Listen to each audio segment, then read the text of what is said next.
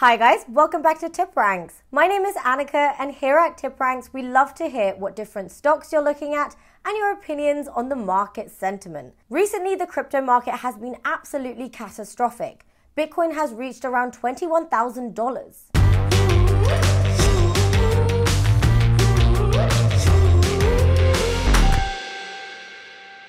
But this crash has been long time coming. After the pandemic, we saw excessive bullish momentum in all the markets, not just the crypto markets, but also the tech markets. But amidst the global headwinds that we are seeing, with macroeconomic headwinds such as inflation, rising interest rates, the war in Russia-Ukraine, which has caused supply chain constraints, as well as rising commodity prices, we've seen a huge ripple effect in the crypto markets. Because of all this, we're seeing a lot of fear in the markets and the confidence has been slipping. As a result, many people have been selling their favorite cryptocurrencies, which has led to these price crashes. But overall, we've seen a lot of volatility in the crypto markets in general, with the crash of UST and Terra Luna's ecosystem. That's caused an overall ripple effect in confidence in the crypto market as well. To be honest, it seems like it's been negative news after negative news in the crypto markets. Ethereum has also delayed a major upgrade where it would be shifting from proof of work to proof of stake. Proof of stake would allow it to reduce its energy consumption. This was a critical piece that was required in the Ethereum ecosystem that has also caused the Ethereum price to fall to around $1,200. Now in the crypto markets, when the Terra Luna crash happened, it surprised me that Bitcoin was fairly resilient. Although it did crash, it didn't crash significantly when the Terra Luna ecosystem fell apart. So it seemed like Bitcoin was not as susceptible to market risk, but recently it has shown a huge crash. So let's take a look at the graph on TipRanks. As you can see, the current market price for Bitcoin is $21,223.05 cents. This is down 828.50 cents, which is down 3.76%. The bull run started around October-November 2021 where we saw huge highs. Then we saw a huge crash mainly because of Elon Musk's tweet on how Tesla would stop accepting Bitcoin payments because of how energy intensive Bitcoin mining is. Many thought this was the end of the bull run, and then we did see some highs and then we saw some crashes and then some highs around this point. But since then the trajectory has only been downwards. The market cap of the cryptocurrency industry has fallen around $1 trillion.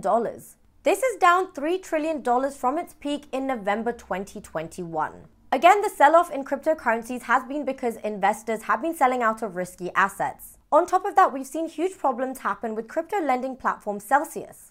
Celsius was one of the biggest holders of staked Ethereum, and staked Ethereum recently lost its peg to Ethereum. Messari analysts said that Celsius is a huge holder of staked Ethereum. In fact, they are the largest holder of interest-bearing staked Ethereum. And on top of that, Celsius has liabilities of around 1 million Ethereum. And data showed that only 27% was held in liquid Ethereum as of last week. Roughly the same amount is staked and therefore inaccessible until well after Ethereum's transition to proof of stake. And many analysts are attributing these liquidity problems due to hacks and losses during the UST collapse, which is the crash of the Terra Luna ecosystem. So Celsius actually suspended withdrawals because everyone came into the platform and tried to sell their cryptocurrencies. They suspended it due to what they called extreme market conditions. And they also said that we are taking this action today to put Celsius in a better position to honor, over time, its withdrawal obligations. The depegging of staked Ethereum and the depegging of UST has caused a lot of crypto investors to have a lack in confidence in these algorithmic stable coins and these high yield return assets. So it seems like we are in a very bearish sentiment in the crypto markets. Is this a potential opportunity to buy the dip? Well, it depends on your risk appetite.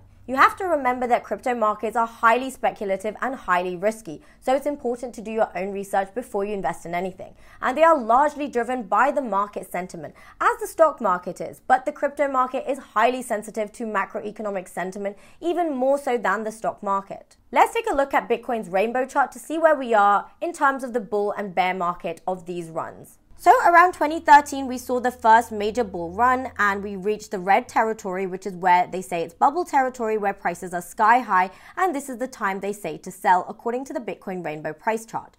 And then as you fall further down, you end up in the blue, which says it's basically a fire sale. And this is the time that they recommend to buy the dip.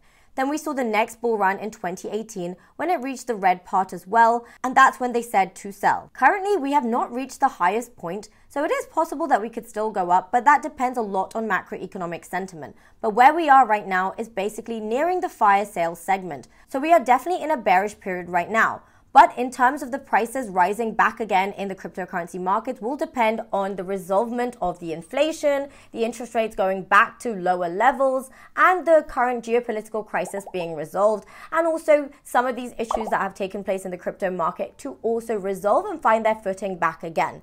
Anyway, guys, what do you guys think of Bitcoin and the cryptocurrency markets? Which are your favorite altcoins, and what do you plan to do during this bearish sentiment? Leave your thoughts in the comments below. Thank you guys for watching, and I will see you in the next video.